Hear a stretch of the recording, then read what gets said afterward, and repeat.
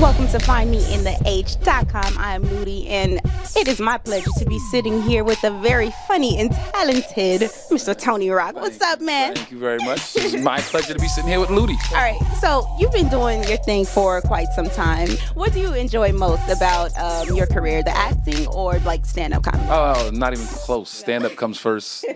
The acting's not even a close second. Stand-up makes everything else possible. So, you know, I got the role on All of Us because the casting director saw me doing stand-up in LA.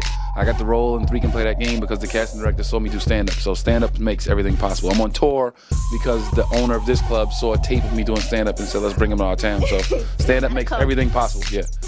Okay. Now, of course, we know that you are the younger brother of Chris Rock, and you come from a very big family. Now, wait, hold on 1 second. Now, see, this is real. This is live right here. Watch this. Hey, yo, my man, you can bring that in. See how it happens? It's like the green room. There's a lot of stuff going on. You gotta eat before the show. He came in and went back out. Yo, I'm good. Thank you, brother. We're talking about your brother and your family. Now, what was it like growing up? I'm sure everybody in your family is funny. Is that? Yeah, I have 7 brothers and 1 sister. Ooh. Everybody's hilarious. Chris and I are not the funniest too. Are not. He will tell you that himself. Is it your sister? My sister's actually the funniest. I knew it. Yeah, she's the funniest. My sister's the funniest.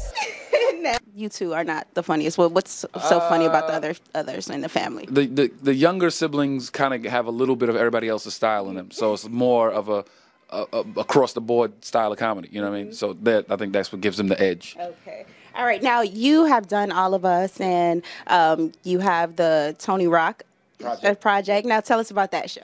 Tony Rock Project was my attempt to pick up where Dave Chappelle left off. I wanted to do the Chappelle show, but Tony Rock's version. The only thing was the Chappelle show was on cable TV. Mine was on my TV. It was on basic, regular TV.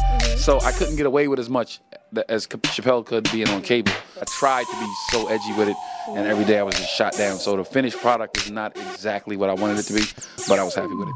Okay, no doubt. Well, now you're here in Houston getting ready to do your show. Now, what can we expect from the show?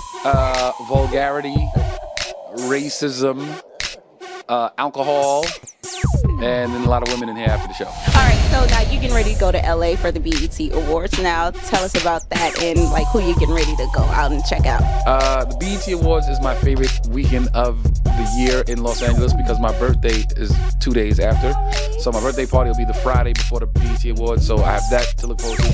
See Beyonce and hopefully Jay stops by and Wayne performs. I mean, I'm a fan of the music, so I'm a fan of the culture. So I'm happy. I'm looking forward to going to see everybody there. All right, no doubt. Well, you are tuned in to FindMeInTheH.com. I'm here with Tony Rock. I'm gonna get some laughs and go. That's H,